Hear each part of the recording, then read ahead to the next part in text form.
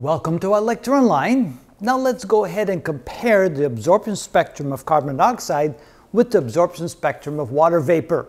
So here you can see this is the absorption spectrum of carbon dioxide that we've been talking about over the last several videos, where we realize how effective carbon dioxide is in absorbing wavelengths of radiation coming from the surface of the Earth between 13 and 17.5 micrometers.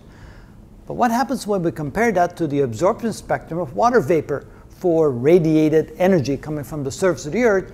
And notice there's two main regions, one right here and one right here, where water vapor absorbs just about 100% of all the radiation coming from the surface of the Earth. Now when we overlap the two, you can see that there's significant overlap between what water vapor already absorbs and what carbon dioxide can absorb. So basically, if carbon dioxide wasn't available, water vapor would already absorb these wavelengths right here.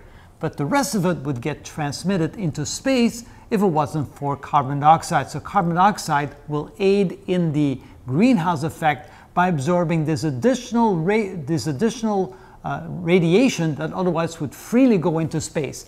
And that's what the significance is of carbon dioxide. It is able to absorb this portion of the spectrum that cannot be absorbed by water vapor.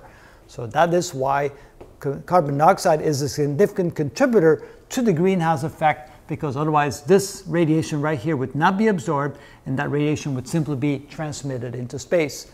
Notice not all of it that carbon dioxide can do is effective because of the overlap with water vapor, but there is a significant portion that is specific to carbon dioxide that otherwise would freely go into space, and therefore carbon dioxide aids the Earth in keeping that nice comfortable temperature at the lower end of the troposphere.